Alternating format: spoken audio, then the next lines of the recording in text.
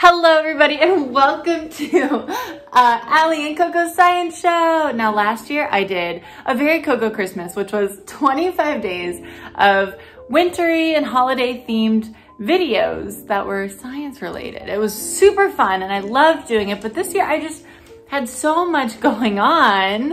Where are you going? You just gonna shove your butt in my face. Today I wanted to get in the holiday spirit because 2020 has been a year. Today, I wanted to make my favorite holiday beverage, the Peppermint Mocha. Yes, last year in a very CoCo Christmas, I did do a peppermint hot chocolate video. I think I actually did two. I'm a little obsessed. So today, I wanted to just do an in-depth and better dive into how to make the perfect peppermint mocha. This is a Starbucks Copycat. I have not had a peppermint mocha. Holy cannoli, the sunset. So yes, I haven't had a peppermint mocha this season and I need one. And I gotta show you A, the sunset, and B, my peppermint plant. Let's go. First off, are you kidding me? Are you kidding me? And here is my peppermint plant. It's growing a little out of control and there's some oregano that the seeds fell in. My children. So today we are going to be doing a Starbucks Copycat recipe of a peppermint mocha using plants. Let's get cooking. Okay, so first we're gonna make the mocha sauce, and I'm using a recipe from Lydia's Flexitarian Kitchen, and of course, I'm gonna leave a link in the description so you guys can use the same recipe if you'd like to. And for this, you're gonna need 1.5 cups of water, 1.5 cups of granulated sugar, 3/4 cup cocoa powder, yes, that's you, 1/4 cup of instant coffee, a tablespoon of vanilla, and a dash of salt. So you're just gonna mix all of this into a saucepan until it's all dissolved in a syrupy consistency. So ignore the amount of mess I just made trying to get this going. We're professionals here, obviously. So I wanted to talk a little bit first off about my favorite plant of all time, especially for eating. It's Theobroma cacao. Any guesses of what that is? No, it's a plant. It's the cacao tree, like chocolate, where cocoa beans come from. Yeah, like you. So let's talk a little bit about chocolate. And I know I've talked about it in a few videos. I'm a little obsessed. You are so cute. So the cacao plant is native to South America and what is today the Amazon. And humans have been enjoying it for at least 4,000 years. Not only is it a South American plant, but it was used in Central America, as well as what is today Mexico, so North America. Research shows the cacao plant was actually domesticated over 5,000 years ago in what is today Ecuador. The Aztec people believed that the cacao seeds were sacred. It was sometimes used as currency, and it was a gift from the god Quetzalcoatl. Yes, that is a species of bird. You are very astute. Theobroma, the genus name, means food of the gods. You are so cute. It's in the Malvaceae family, which has some of our faves. If you like okra, if you like baobabs, these are all in Malvaceae. That is the mallow family. Exactly, Colette. Like marshmallows. Ooh. And she's out. Professionals. We'll save marshmallows for another video.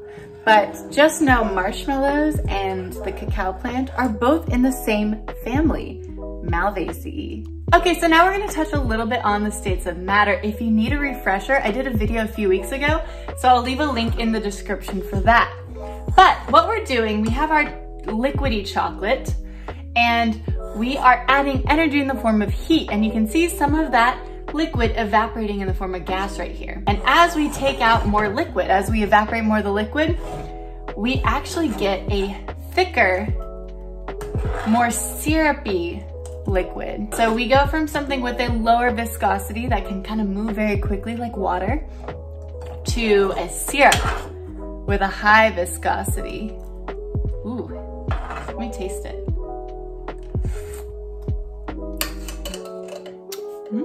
I'm so excited. So once you've kind of gotten that to a thick syrup, you can put that chocolate to the side. I'm gonna put mine in this jar and just let it hang out on the countertop. Okay, chocolate syrup, check. Now we gotta make our peppermint simple syrup. And just like the name suggests, it's not that hard of a recipe once you get the hang of it. All you need are equal parts water, sugar, and peppermint leaves. I'm doing a cup of each because I'm gonna use this peppermint syrup for other things, but you can do a half cup of each, a third cup, whatever you wanna do. Go ahead and start by just dissolving that sugar into the water on medium heat. And once you've got it almost all the way done, go ahead and throw in those peppermint leaves as well. You're just gonna let those leaves simmer for a few minutes before you take it off the heat. So peppermint is in the mint family, Lamiaceae, and its scientific name is Mentha pepperita. That X indicates that this is a hybrid species. This is actually a naturally occurring hybrid species and is a cross between spearmint and watermint. So it is naturally occurring, but it is also sterile. Peppermint does not create its own seeds. Instead, they spread by underground rhizomes and runners. So the roots just go horizontally under the earth and they sprout up new greenery. So once it's simmered for a while, you're gonna wanna take it off the heat and just let it sit. While we're waiting, let's talk a little plant chemistry. So many members of the mint family create super awesome anti-herbivorous compounds and oils. So these chemicals, if you were an herbivore, you take a bite, it's not happening. It tastes gross, it smells gross. You don't wanna touch it anymore. Protects the plant's leaves.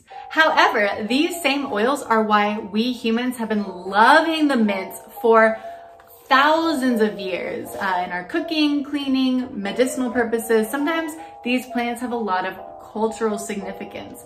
Some other famous members of the mint family include rosemary, basil, lemon balm, oregano, thyme, sage, so many delicious plants. Peppermint and spearmint were actually planted along the footpaths in ancient Rome because, get this, when your robes, when your clothing sweeps over the peppermint and the spearmint plant, that plant gets disturbed and it'll create more of these oils that smell good and refreshing to us. The idea was when your clothes swept over those plants and they release that smell, that smelly smell that smells smelly, you could actually keep evil away. So what compounds are in peppermint? Menthol and menthone will give peppermint its cool, minty flavor. There's a protein in our mouth called TRPM8, and that interacts with these compounds, and that's what makes our mouths feel super icy. Think like after you brush your teeth and you drink some water. Whoo! But these two compounds are in spearmint too. So what sets peppermint apart from spearmint? Well, that's just with a little help from our friend menthol acetate, come on down, and pelargon. These two compounds give peppermint the characteristic peppermint taste smell. And plants will use these compounds to keep away herbivores and protect the leaf in any way. So if there's any sort of disturbance, biting and chewing, rubbing, any sense of danger, the leaves will actually produce more of these oils and release more of these oils through these hair-like cells called glandular trichomes. Another form of disturbance might be throwing those broken up leaves into a boiling pot of sugary water. So what we're doing is we are releasing these oils, these compounds, and we're integrating it into our sugar mixture. We don't want the leaves in our syrup, so we're about to filter those out. But what we have done is gotten that pelargon, that methyl acetate, menthone, menthol, and we've infused it into our syrup. So now, rather than just having a simple syrup, we have a peppermint simple syrup. Now all that's left to do is assemble the drink. Of course, if you don't drink coffee, you can do this to hot chocolate or tea. It'll be no matter what. So just kind of make it your own, but I will be putting the recipe that I used in the description down below. So you're gonna add 2 tablespoons of mocha sauce, 1 tablespoon of peppermint syrup, 3 ounces of strong coffee since I don't have espresso, and 8 ounces of steamed milk. Since I don't have a milk steamer, what I did was I frothed the milk on the stove and I ended up just adding the mocha sauce and the peppermint syrup into the milk and just heated it all up together. Personal preference, but I think the way that Starbucks would do it is they put it right in the cup. And of course, we are big fans of whipped cream in this house, so I had to add whipped cream. And here we go. A Starbucks Copycat Peppermint Mocha at home, using plants, using botany. Now, a taste test. Ooh. It's like the perfect wintry flavor, just the right amount of chocolate, not too sweet. So it's like a less sweet version of Starbucks, which I prefer. So guys, we perfected the Peppermint Mocha using botany, plant chemistry, awesome science. So I hope you guys had some fun, learned something along the way, and if you want to try this at home, I highly recommend you do it. Go ahead and try using plants if you can. But I had a super fun time and it's super delicious. So for the question of the week, I gotta know, what is your favorite flavor or food from this season? I love how it has such a strong tie to culture and what foods in history were in season during this period. I personally love peppermint, cranberries like on our tree here, and dark chocolate, and latkes. Oh, just root vegetables of any kind are always delicious. So go ahead, comment down below. What is your favorite food during this season? Yeah, you love turkey. Turkey, turkey, turkey, turkey, turkey. So go ahead, comment down below. What is your favorite flavor or food from this season? And go ahead and give this video a thumbs up if you learned something new or you just like begging puppies. And I hope you guys have a wonderful, happy new year, and I will see you again soon. Bye.